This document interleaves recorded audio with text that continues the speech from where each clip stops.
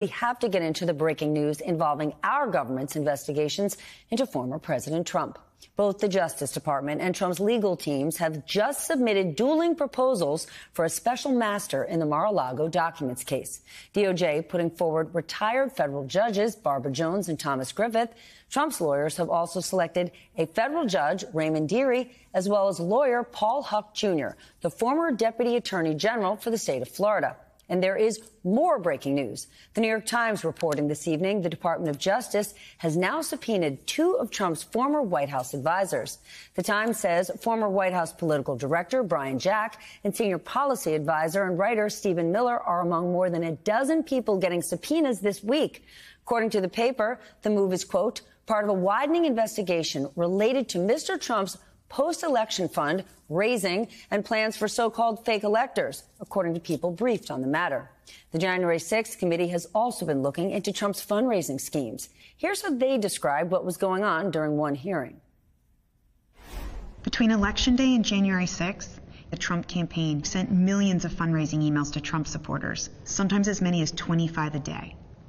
The emails claimed the, quote, left-wing mob was undermining the election, implored supporters to, quote, step up to protect the integrity of the election, and encouraged them to, quote, fight back. But as the Select Committee has demonstrated, the Trump campaign knew these claims of voter fraud were false. Committee member Congressman Jamie Raskin says he's not surprised the DOJ has taken a closer look. It's always been a scheme for self-enrichment for him. I'm glad that people are finally starting to bear down on the financial details because they decided to make money off of the election. You might say, sure, Jamie Raskin will say that. He's a Democrat. But I want you to listen to this from one-time Trump lawyer Ty Cobb. You might remember he represented Trump and Trump's White House during the special counsel Robert Mueller's investigation. Well, now Cobb says the situation for Trump is not looking good.